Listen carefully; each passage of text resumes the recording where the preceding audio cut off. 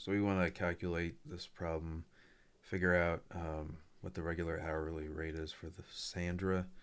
So she works 40 hours plus 8 hours of overtime, and overtime's paid by time and a half. So that's going to be 40x plus 1.5, the normal rate, times 8x equals 442. So this becomes 40x plus 12x equals 442. And finally 52x equals 442. Divide through by 52. And we're left with x is equal to $8.50, which is her regular rate. So that's why it's nice if you get overtime, but your employer's not going to like it. All right, that's it. $8.50 is Sandra's regular wage.